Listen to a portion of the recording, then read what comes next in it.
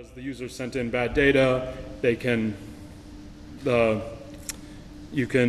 application can error before it even gets to the database, possibly tell the user something a little bit more useful in terms of what they did wrong if they're using an API. And then there's a lot of simple patterns that just come with the ORM that make it easy to build out a new application quickly. That's why things like Django and Rails and stuff are so popular, because you can type a few things in and you get like an application really fast, and that's definitely really cool.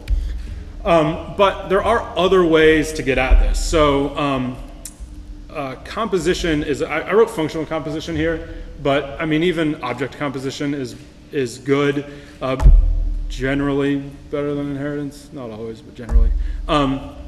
Being able to compose things makes things more flexible, and also lets you hide things. So if instead of a subclass, you contain a class, you can hide that class from the external world, and you can trust that I've got my model class, but only my model class can talk to the database, nobody else can talk to the database, and I don't have to worry about queries leaking in somewhere I wasn't expecting or things like that. So composition is a great tool for abstracting away complexity that you don't need to know about in the function you're writing or in the module you're writing. There's a lot of built-in data structures in Python that provide a lot of these, have a lot of power to them. You can also, like I said, you can just write a class. You can build your own class hierarchy, etc. There's one more thing, which is going to be the main talk of my main focus of my talk, that you can use, and that is mypy. So talks about mypy, it talks about ORMs. What do they have to do with each other? They actually have nothing to do with each other. mypy has nothing to do with databases. mypy is a static type checker. Has anybody used mypy?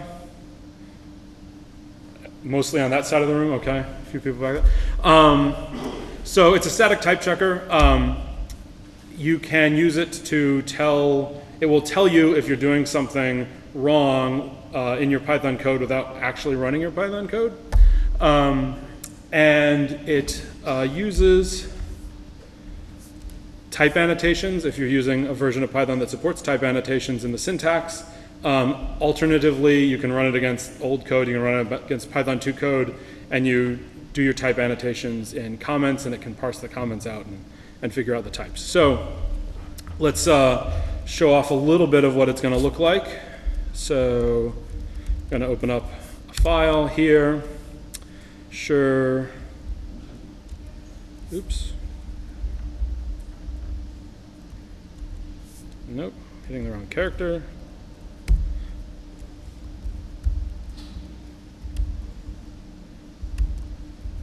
Okay, so I'm going to write a function and I'm going to annotate its type. So this is just from the mypy example, but just so we see what it is. I've got greeting. It's going to take some name, and we're going to give it a type, which is a string. The colon means this is its type, and then the function has a return type, and that's what the arrow means. This is what it's going to return. It's also going to return a string.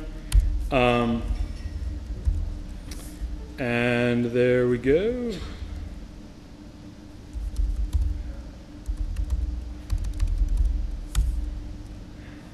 Okay. So right now, there's no errors because the function isn't actually doing anything. Even though if you call this function, it would return none. mypy is saying, that's okay. You haven't actually written anything yet. If I returned an integer, it will tell me incompatible return type. I expected a string, but I got an integer. You're doing something wrong. I can say, okay, well, how about just saying hello? And it says, okay, cool. One thing to note here is that I'm taking the name. I'm not doing anything with the name. That's probably not what I intended. mypy is good at checking to make sure that you're handling conditions, that you're not accessing things that aren't there, stuff like that. What it can't do is tell you if you're doing the right thing, because it doesn't know what the right thing is. So there's a lot of discussion about types and tests and which is better. you really kind of need both if you want to be really confident that your code is working correctly. So it's not a replacement for writing unit tests, but I do find that it's helpful for guiding you, saying like, hey, you forgot about this case. Maybe you need to handle this case. Probably want to test to say that the right thing happens in that case, but it will at least tell you that you handle the case, you don't handle the case. So here, similarly, if I say hello plus 5, it's going to say I can't do that because you can't add strings and numbers. But if I say hello plus name, it's totally fine. So down here, I just have my editor telling me what's wrong with the current file I'm working on. So let's start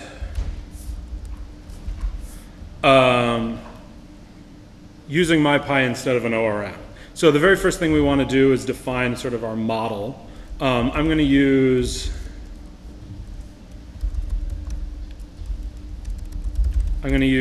something called a typed dictionary. It comes from mypy type extensions. I think at some point in the future this is going to be merged into the standard typing module, but for now it's in an extension while they're sort of solidifying the API. And I'm going to define, let's say we're building an application for dealing with books, because books are, you know, really cool and modern, and etc. So I'm going to use a typed dictionary. A typed dictionary is just, it says, look, at runtime represent this object as just a dictionary, but I want to say what attributes it has to have and what types those attributes are. And so books have authors, sure, and they've got titles. Okay, so there we go. I should probably type out the code correctly.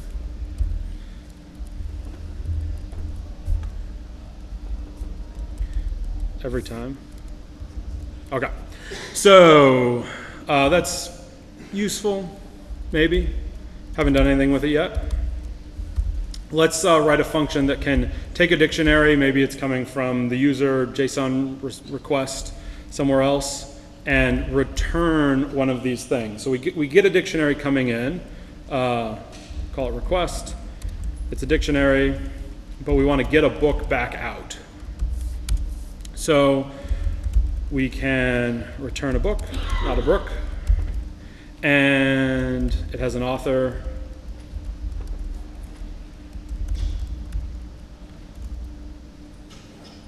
And a title.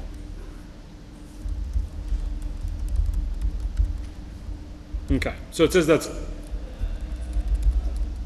I see. Okay, so we've eliminated all of our typos, and it says everything's cool. Now one thing you'll notice here is that this function won't always run to completion. If I pass a dictionary in that doesn't have these arguments, it will raise an exception and won't return anything. It won't return a book, it won't return anything. Maybe that's fine. Maybe we want to do something a different way. We can talk about other ways to do it at the end of the talk if I get that far, but just sort of be aware that static type checking works great on functions that return values. It doesn't work great on things that raise exceptions. It can't tell you that you mutated state necessarily. It's really about pure functions are what it handles best. So we've got this function. We can give it a dictionary, a generic dictionary. We have no idea what's in it, and it will either return a book or it will raise an exception. Okay, so let's say we want to be able to save this book into our database. So I have written a fake database here that I'm going to import, and it just has an insert function. So I'm going to, I want a function that saves a book, takes a book to save. The book has to be a book, not a book, and it doesn't return anything. And then I'm going to insert the book into my database. I'm going to pretend like it's sort of Mongo-y, except I called it insert instead of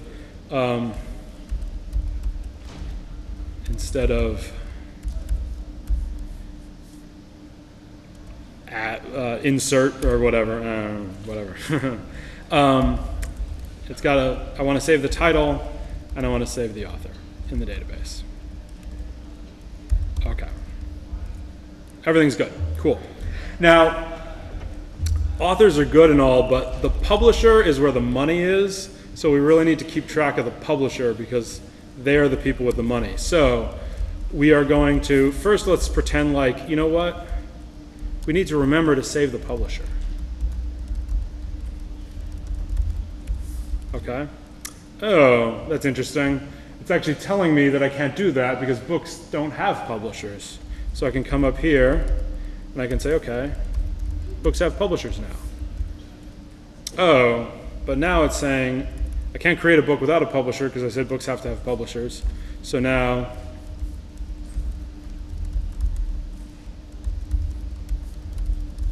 so you can see what it's doing here is it's kind of guiding my refactoring. It's sort of telling me you forgot about this, you forgot about that. It's keeping track of what you can and can't do with the values that are passing through your code, and it's telling you if you're doing something that will potentially fail at runtime. So that's kind of cool. So let's add something else. So some books come in series. Not all books come in series, but some books are a book in a series. So let's try to model that. So we're going to start out by just defining a new class, book in series, and it's kind of book. You can inherit from it. It's not really inheritance because remember at runtime these are just dictionaries, but it's sort of a hint to the type checker.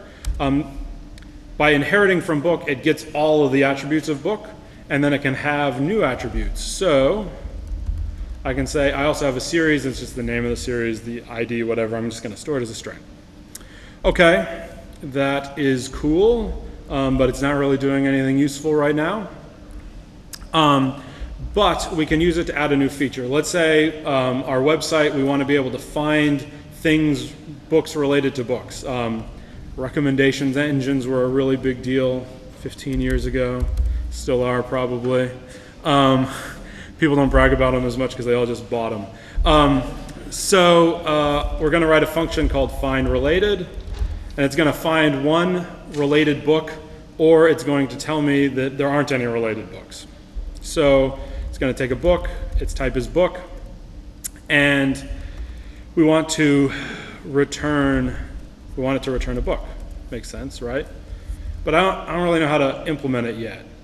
So I'm just going to pretend, I don't know. I'm going to figure something out. Okay, so how could we go about finding a related book? Well, if the book is in a series, then we can just find another book in the same series, right? They're presumably related. So we're going to write a function, find in series. That's going to take a book, but that book has to have a series. So book in series. And it's going to return a book in series. Okay. So we want to somehow do this. I've got this database class. It has the select function, or not class, module has a find. I actually called it find. And let's see, I want to say, again, sort of pretending like we're writing against Mongo. Mongo is interesting in this case because it doesn't enforce anything, so you really need to enforce things at the application level if you want anything enforced at all. So I'm going to find a book here. Okay. Got to return the thing I find. Okay, this is interesting. So the find implementation I wrote says I'm not always going to find the thing you're asking for. Maybe that thing doesn't exist in the database, so it uses something called optional. So I'm going to go import optional here because I'm going to need it. Optional. Okay, and then this is returning an optional book in series. Still not right because I'm trying to return an optional. Let me. If you look at the very bottom here, it'll tell you the whole problem. It got an optional dictionary of anything to anything, but I told it I was going to return an optional book in series. So That's because I need something similar to parse book, but for a book that has a series attached to it. So just copy paste. That's a good programming practice. So I'm going to do this book in series, and I want it to return a book in series. Okay, I'm probably done, right? No, I'm not. Okay. So we need to return. It says I said I would give it a book in series, but I gave it a book, so book with a series. Okay, and then I'm going to also break this up because it's starting to get a little long. So I should be good, right? No. Okay, so book in series needs a series. I told it needed a series. It's telling me that, saying key series missing from type dict booked in series. So let's do that.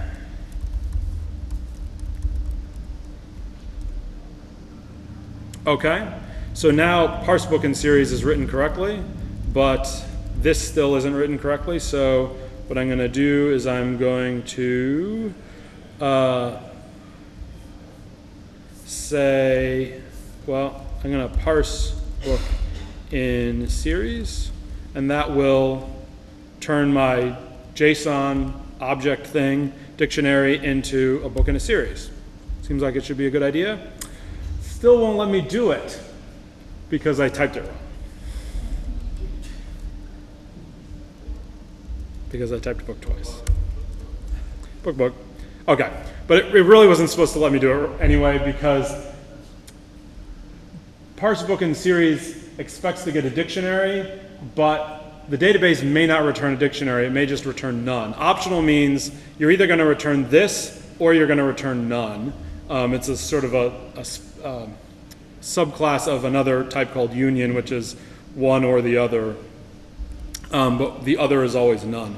So here again, it's telling me, hey, you forgot that sometimes the thing you're looking for isn't in the database and you don't get anything back. And if you run this, you'll get like a null, like none type has no blah, blah, blah. Very annoying error. So let's save this off, save off what we get. And then we can say if row is not none, return parse book in series row, otherwise we'll return none.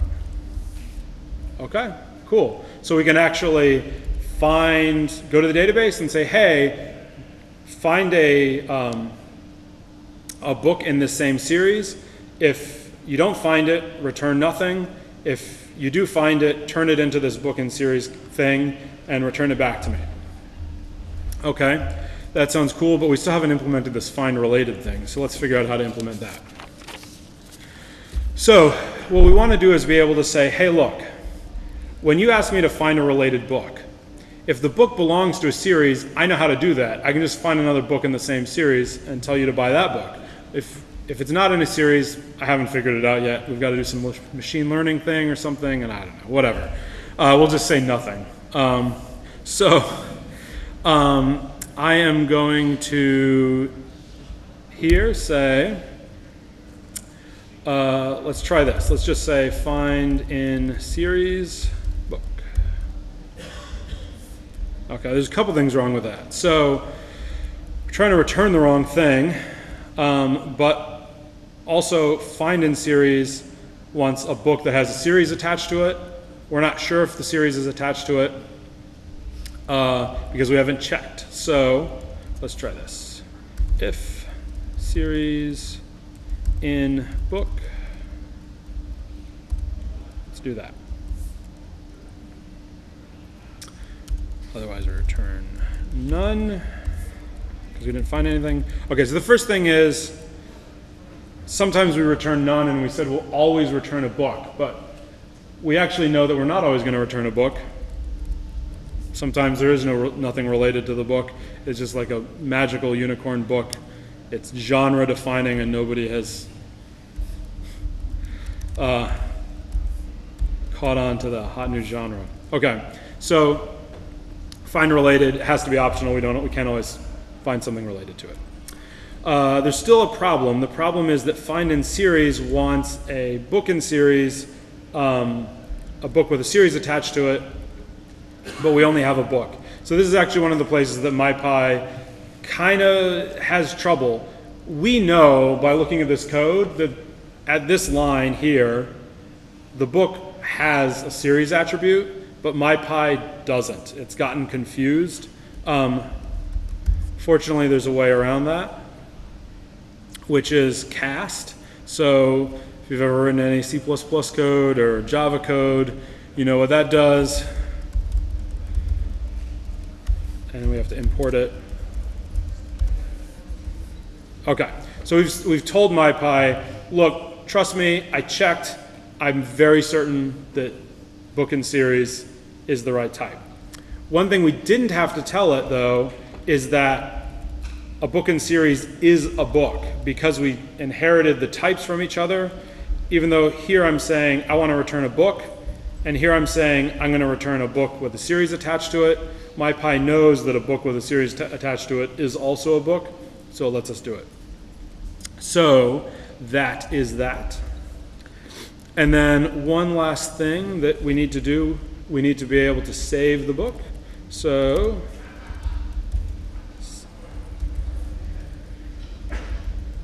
I want to save the book. I want to save the book in series. And I should probably save the series, huh? Right? No, because I forgot to update the type. So there we go. So the type checker is kind of assisting me as I'm refactoring my code, and it's saying, hey, you forgot about this. You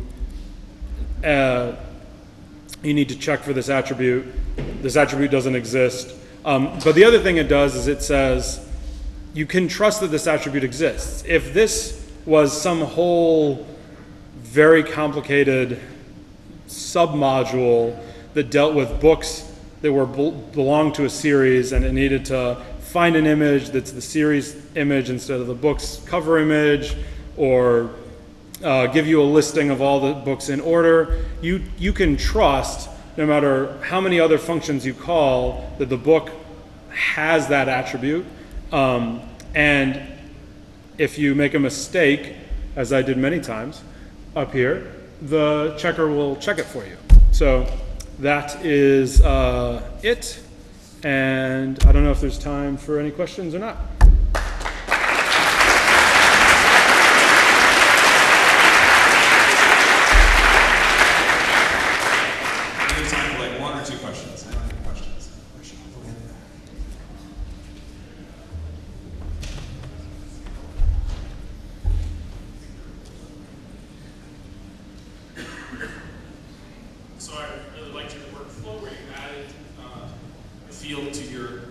Like the workflow where you added the field to the database query and then just fixed the problems until it stopped complaining and then you were successful.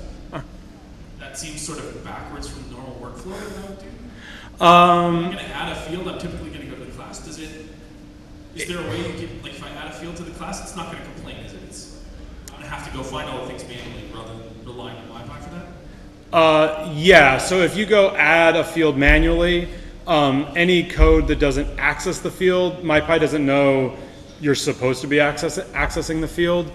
This is a little hand wavy here. I think that what you would probably want to do is build out that interface layer between your code and your database. You want to unit test that, right? And so you're kind of doing this in conjunction with writing tests. So at some point you'd have a test that says, hey, look, if the user gives me a book that has a series attached to it, I better save the series attached to it in the database. You're going to have to go update the database saving code to write the series out. At that point, that sort of drives you to go start adding the type annotation, and then mypy helps you find all the places that you might have broken and go in and sort of fix them up. So it can't do everything for you, but it can help guide you and show you places where maybe you forgot that you did something over here or whatever. So that's what it's really good at, is discovering those things. Okay? I think that's time. All right, let's give them one more round of applause.